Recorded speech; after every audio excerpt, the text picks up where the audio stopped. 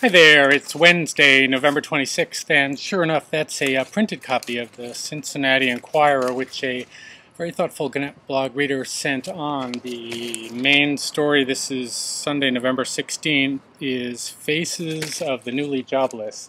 I suspect we're all going to be writing that story a lot and living it, unfortunately, as I have been doing.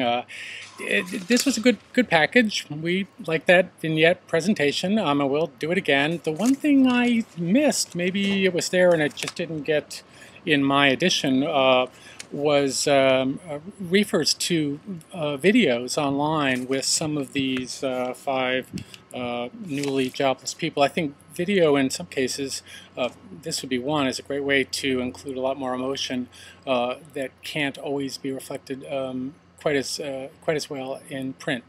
Thanks for sending that paper, and keep those papers coming, although don't everyone do it all at once, because the clerks at my little post office box rental place can only take so much.